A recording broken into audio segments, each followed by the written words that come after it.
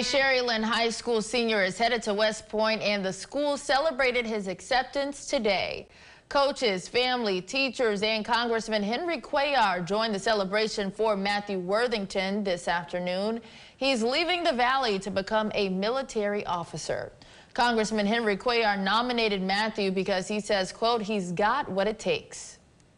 He's got the judgment, he's got the character, he's got the intelligence to be a military officer. So I just got back to West Point, and he's going to be at this campus that will really transform him into an officer of the best military in the world history, the United States Defense. Matthew personally thanked everyone there in attendance for their dedication and support over the last 6 years. He was also awarded the Congressional Certificate of Recognition.